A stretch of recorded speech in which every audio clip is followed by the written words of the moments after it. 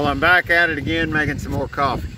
It's a little Ozark Trail and then propane butane stoves.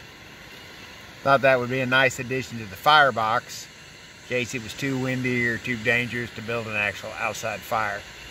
So we're boiling some more water again down by the lake. Junior's up there setting up some fishing stuff. Got both bikes this time.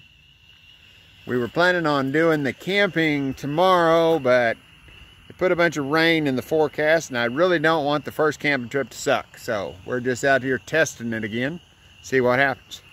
It's been a good ride so far. That didn't take long to get her to a boil. Ooh, crap, shut her off. As long as it takes me to get a fishing pole ready. Yeah. Boil water in the time it takes him to get his fishing pole ready. There we go. All right.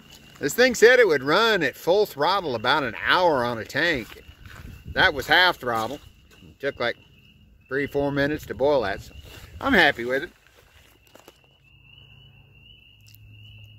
Coffee test number 2. I screwed it up again. This time I didn't let the thing fall off and lose half my water, but when I picked the little coffee thing up, it came apart in the wrong spot and dumped all the coffee grounds into my freshly brewed coffee.